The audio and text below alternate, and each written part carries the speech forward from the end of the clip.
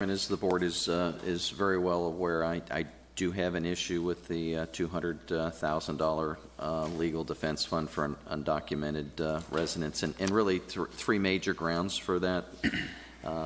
It's outside of our normal procedure for giving to nonprofits that typically is handled through the community funding pool.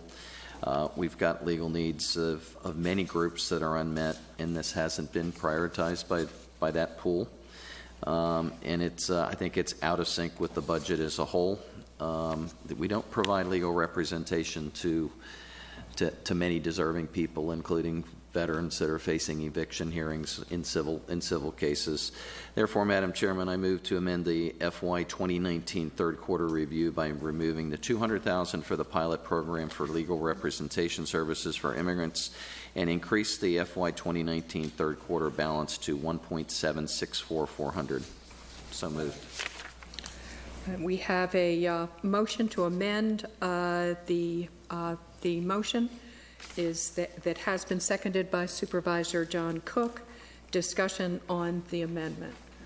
Supervisor Linda Smith. Thank you, Madam Chairman.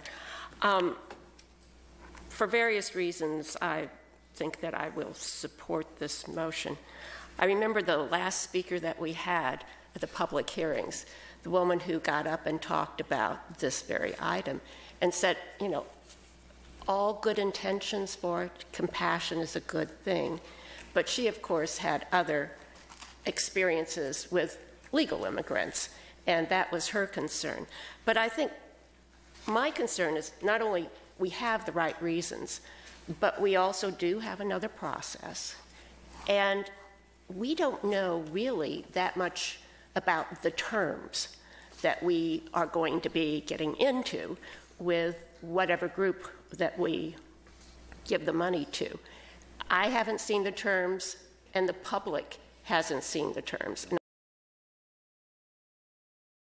I think we need a lot more information, and I know that the public does. I've had people ask questions, you know, is this for Fairfax County residents? One would assume so, but I don't know exactly how a Fairfax County resident would be defined. Is it someone who was picked up here or someone who's been living here for years, working and paying taxes? We don't know at this point. I'm also concerned that maybe there's an organization out there that would actually do a better job with this. Arlington gives their money to the Legal Aid Justice Center, and they use that for a number of things. But because we're not going through some kind of a process, we don't have that basis of comparison to see where is the best place to invest the money on this. So without that kind of information for myself and for the public, I think we're premature and that it should go through the regular process. Thank you. Okay, and of course this sets some funding aside, and following on to this action, should there be funding available, there would be a process that would come before this board for our consideration. That's not, it identified two organizations that were going to receive the funds. But we haven't spoken about the process by which individuals would be chosen. I'm going to let folks be recognized, and then I'm going to turn to the budget chairman if you would like to address some of the issues that Sure. Madam Chairman, first of all, I'm happy to have the conditions under which the money is released come back to the board for our approval. But I would say that, you know, we give money one time to organizations every year in the budget. I mean, we have additional money here for the Fairfax Symphony Orchestra. I mean, those are part of our budget process every year. Frankly, I can think of few things more important than this at this point in time. Our immigrant community is under siege at a national level. These are people who live in Fairfax County, many who have every legal right to be here. And this is to help them make a determination, give them a fair chance in court to decide whether or not they have a right to be here. This organization has presented pretty stunning statistics about people's success rate in being able to remain in the United States when they have legal representation. And frankly, families are being divided almost daily in Fairfax County, and it's affecting our county. It's affecting our kids in our schools. These kids many times are born in the United States and are here trying to do the best that they can and are under siege. And so while it would be nice sometimes to it would always be nice to have the luxury of timing everything the way we want it, sometimes we have to have the moral capacity to stand up and fight for what's right at a time when we know what's happening out there. Let us not act like we don't know what's happening with our immigrant population in Fairfax County. We all just said the Pledge of Allegiance, and in it we said, with liberty and justice for all. Justice for all. To me, due process in our civil immigration court system should be afforded to everyone, regardless of their background or history, in accordance with the U.S. Constitution and basic notions of fairness and equity, something that we stand for in Fairfax County. This is $200,000. We can parse words all we want about this is only for Fairfax County residents. I mean, they've told us that they're likely to be able to help 22 people facing deportation. We know that there are thousands out there. So I don't think it's going to be particularly hard for us to condition this on helping people that are only living in Fairfax County. I don't think it's going to be difficult for us to condition how this money gets used in many ways, because in terms of the total need that's out there in terms of legal support, this is a small down payment that could help families not be divided at a time where they're under siege, and keep people who are principal breadwinners in a lot of cases, give them the legal right to stay here and provide support for their families. When they get deported and their kids and other families remain in Fairfax County, guess what impact that has on Fairfax County? When you deport the principal revenue earner, wage earner from a family, and you deport them and their family remains here. This has serious budget implications. It has serious moral implications for the type of county that we want to be. And frankly, they have every opportunity to go through the community funding pool in the future, and we'll have statistics back from them that proves the worthiness of their program, so that the consolidated community funding pool can debate that worthiness against all the other needs that they will see through our regular process. So I wish we had the luxury of waiting for the next round of consolidated community funding pool a year from now. But there will be literally thousands of people likely deported almost only because they didn't have legal representation if we decide we want to wait another year. I frankly can't do that, and I can't let perfect get in the way of good in this case. And I have no objection to having, before money is released, having an item come back to the board for approval of conditions under which that money would be released. Seems to me to be a reasonable expectation and something that we should expect, that I have no objection to. But we need to do this, and we need to do it now. Supervisor Cook, the seconder of the motion, and then Supervisor Hudgens. Thank you, Madam Chairman. First, I support the third quarter package. I think it's a very good package. I do support this amendment. I don't disagree with really anything that Supervisor McKay just said. As an attorney, I know how impossible it is to navigate any legal process. If you're not a lawyer, especially if you're from a different country, if you don't speak the language, and I do think that everybody in federal immigration proceedings ought to have legal representation. I don't take issue with that at all. I could list dozens of places where the federal government has failed to do things that I think we all think should be done. We routinely list dozens of things where the state government has routinely failed to do things that we all think should be done.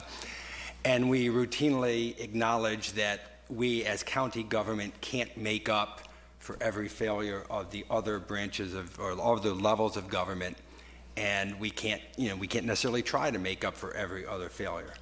And this, it is a small amount of money, and of course that means it's not going to even make a small dent, maybe a scratch in the issue. But if we head down a path of every time we disagree with what some other level of government is doing, we divert our attention from making sure that our government, our county, is doing everything that we need to do and doing it the best that we possibly can. And again, I don't dispute the importance of the issue, but it's not the only important issue out there either. And the failure of federal government just in the immigration arena runs back 20 years. It's not new. I don't like what's happening now either. But we need to stay in our lane, and that's why I think that that the item is misguided, and I suppose removing it. I support removing it from the package. Supervisor Hudgens, and then Supervisor Gross, and then Supervisor Faust. Thank you, Madam Chairman. I think there are some very significant and important things in this budget, and I think some have been alluded to, particularly of this particular issue that was raised in the motion. I think it is difficult sometimes to determine exactly what we should do and when and how we should do it, and that does not mean that we shouldn't consider that pathway. And I think that's what this does. And I'm just going to compare it. We have an exceptional package talking about affordable housing. And we have lagged in affordable housing. But we are making a step forward. And that step is important if we're going to have the balance of affordable housing in this community to support who we as Fairfax are. I think it's saying the same thing here, because I think we can say, everyone has said that we agree that it's a concern in terms of helping folks who are going through the legalization process and what it can do to families that affect us in the community. And so I think we can find concern with all parts of the budget. We know that the process that we have used with CC-FACT is that we often have brought things here into the budget after going through some more thorough opportunity, the opportunity for them to go through the CFAC or to come back into the budget. And I think that's where we are right here. And I think we're doing it not only from the financial piece, but from the moral piece that it needs to be done. And I support the entire budget. Thank you. Okay. Supervisor Gross, and then Supervisor Faust. Thank you, Madam Chairman. Supervisor McKay was extraordinarily elegant and eloquent in his elegant and eloquent in his comments, and I just almost wanted to say ditto, but I liked the phrase he used of moral capacity, and I'm going to focus on the capacity piece of it. I was talking to a constituent who had a real concern about this and thought that I should not be supporting it. And she said, you know, they could use Just Neighbors. Just Neighbors is a nonprofit who they can do this. And I'm thinking, you know, Just Neighbors is a perfect example of a nonprofit that needs to build capacity to be able to serve the very people we're talking about. And I'm not presupposing that any funding would go to a particular nonprofit, but we need to be able to build the capacity. And so when people are supporting Just Neighbors or other nonprofits for this kind of work, then actually this small amount of $200,000 would also go to building that capacity. I think it's very important for us to focus on what this proposal is. It is for civil court, not criminal. It is for family reunification. The Washington Post this morning, on the front page, had a whole lot of information about family reunification and how families are being wrenched apart. And we need to focus on the families in Fairfax County. These are toddlers and teens who were born here. Their parents may have some sort of problem with their legal documentation. They may have the legal documentation, but it's either lost or not available, and so they need some additional help to find it. We don't know what each individual person who might be served, what their particular problem might be, but this is a way of approaching the family reunification piece building capacity for nonprofits, and I think it's worth doing a pilot program to see how it works but also have the parameters on how the funding is used, and then also having some tracking as to, at the end of the term, when, what kinds of services have been rendered. I think it's very important that we have them both at the beginning and at the end, and I'm pleased to support this $200,000 for legal representation. Thank you, Supervisor Gross. Supervisor Faust. Thank you, Madam Chairman. I also support the $200,000. I almost wish I had known what Supervisor McKay was going to say. Last night when I was trying to prepare remarks, I would have saved myself some time, because I certainly, his words were, I think, wonderful, and capture the total essence of why we're doing this. So I will restrain myself to just comment on basically some facts. The deportation process that we're concerned about is a lot of people are getting caught up in it who actually are entitled to be here. They're as entitled to be here as we are, you and I are, but they are indigents and they don't have access to counsel. And therefore, this small investment will help some of them, our neighbors, stay in the country that they deserve to be in. It's not a question of, preventing deportation of people who cannot justify a legal basis for being here. It is providing a means for those who deserve to be here to make their case. If someone gets deported from this country who deserves to be here, that's something that should offend every American. I don't see how a small investment like this could cause such concern across certain circles. I will say, the reasons for opposing this have changed over time. Were essentially initially that in order to stir up the opposition that we've seen in the community is that this money could be used to increase teacher pay, or this money could be used to add police officers. We're talking about $200,000 one time. And the response to that is, no, it can't. Unfortunately, or fortunately, depending upon your perspective, this board has a very conservative set of financial principles that we adhere to at all times.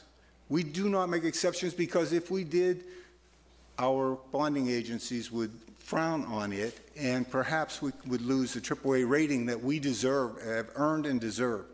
So this one-time money cannot be used for recurring purposes like teacher pay. And I would say, to the extent there is concern that this money is being spent to assist people who deserve to be here in this country but would be deported without the assistance, well, there is $1.5 million left over in this package. If the people who oppose, the $200,000 for the immigrants because it's depriving others of the opportunity to get funding, why didn't they come forward with proposals to us that would have utilized some portion of that $1.5 million? That is not a credible argument that is being made. I'm sorry. It is outside the normal process. Why? Because things are happening in this country that weren't happening the last time we looked at the CCFP, the Consolidated Community Funding Pool. People are getting swept up into the deportation process, many of whom don't deserve to be there. And so we have a one-time expenditure of $200,000. Whoever gets that money, and I don't agree that it's been determined yet who does. I agree with Supervisor McKay. It's extremely appropriate that we ask staff to come back with recommendations, but the money will be there for the program. Whoever gets that money is going to have a very short window to prove themselves, and then they're going to be competing against all the other nonprofits that get funded in Fairfax County. And those nonprofits, adding this nonprofit to that base will not change or cost taxpayers anything. The way it works is this board sets aside a specific sum of money to support nonprofits. Those nonprofits then compete for that money. It doesn't, if nonprofit A gets it or nonprofit B gets it, it's the same cost to the taxpayer. So that's what's going to happen after the CCFP reopens the process for applying. So I would just say that, you know, I think that this is totally consistent with what this government does, Fairfax County government does. And in fact, people who are now opposing this expenditure because it's somehow different, have voted for the CCFP process, which if you look at the nonprofits there, you will see probably 24 that get funding for legal assistance to indigents and or funding to help immigrants. That's the kind of society we are. That's the kind of community we are. And, you know, but for the need to politicize an issue like this, that's the type of people we are. So I support this wholeheartedly. Supervisor Harity and then Supervisor Stork. Just real quick, the two organizations that were referenced in connection with this, and I'm surprised today to learn that we haven't identified who they're going to because they were named, but those two organizations did submit to the CCFP, and they didn't make the cut. So they did go through our process. Now, granted, the environment may have changed in the country. I'll give you that. But they did submit, and they did make the cut. So that's something. I am glad to hear this is going to come back to us with conditions. That's not going to change my vote on this.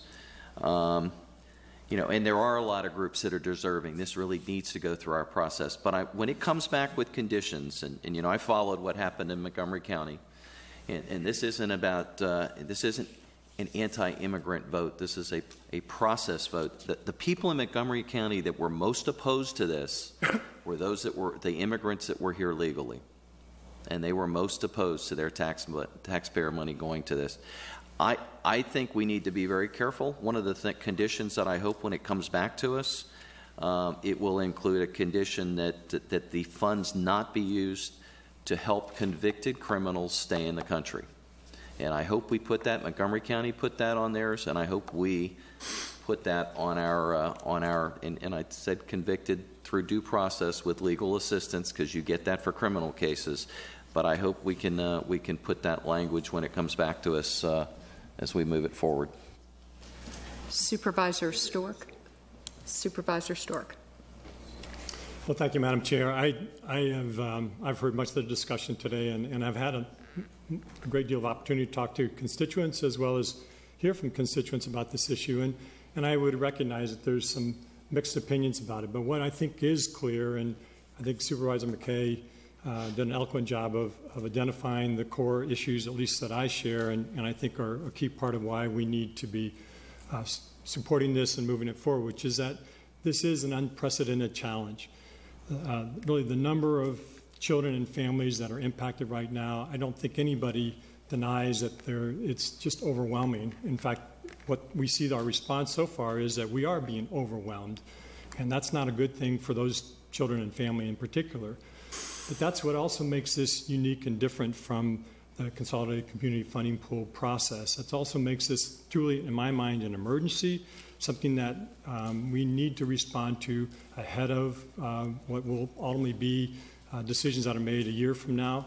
And for that reason, I very much support this. I think there are clearly many other needs. I fully recognize other legal opportunity needs that are in our community. But I think at this point, we have to address this issue at this time and look to do better for the other issues as we move forward. But I fully support this decision and this vote. Thank you. All right. With that, I am supportive of the third quarter package that does include the $200,000. that would provide legal representation to people to be able to make their case for why they believe they should be able to stay in this country legally, who have, for I think, been in this country with their families, paying taxes, and and policies have changed over the decades and over administrations, and sometimes you have individuals who are caught in the crossfire, so to speak, with those changes in policy, changes in administration. And I think this funding will assist people who wish to make their case before the courts as to why they should be able to remain in this country legally. We do provide funding for others. That includes funding for legal assistance and legal representation. So this is not the only thing that we've ever done in that area. So with that, I'm going to not support the amendment, but support the package without the amendment. Time to vote, and if we could vote around the dais, if everyone could state their, this is on the amendment. And so this is a vote on the amendment. We'll start with Supervisor Stork. Nay. Cook, aye. Hudgens, nay. McKay, nay. Gross, nay. Boss, nay. Smith, nay. Other Smith, aye. Parity, aye. And the chair votes nay, and the amendment fails. And now the main motion is on the third quarter